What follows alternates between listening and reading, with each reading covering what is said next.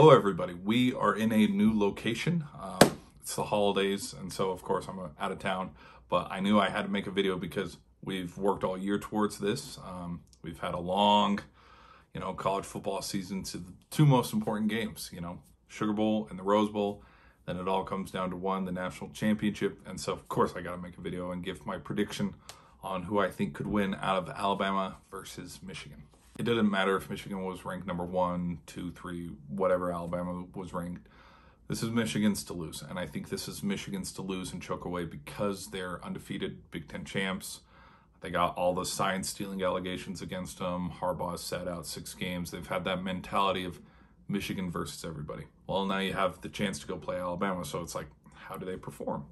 And I say it's theirs to choke away because if you just look at the history of how Michigan has performed in the college playoff. I mean, in the Orange Bowl against Georgia, they just got outmanned and outplayed. Kirby Smart had them on lock.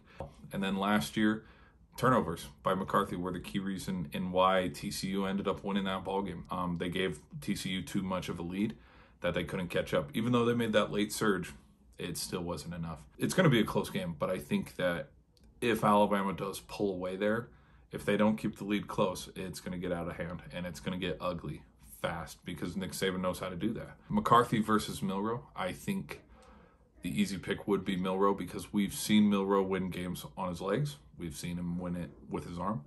And so I would trust if this does turn into a dogfight for Alabama to win because they've been in these kind of games. They've been in, the tight game against Southern Florida, the tight game against Texas, the tight game against Auburn.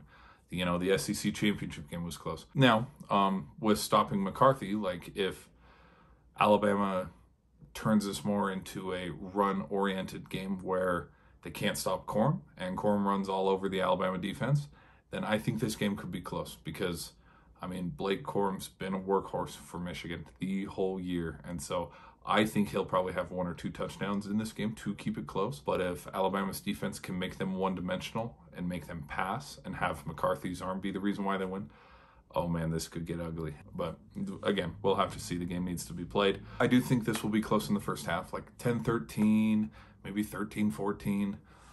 But then in the second half, I was joking with my buddy when I was like, okay, who do you have winning out of Texas, Washington, and the Rose Bowl? Then he gave me his picks, and I was like, okay, watch just like Alabama gets the ball in the second half to start it. Milroe goes down, they score a touchdown, whether, running or they give it to Bond.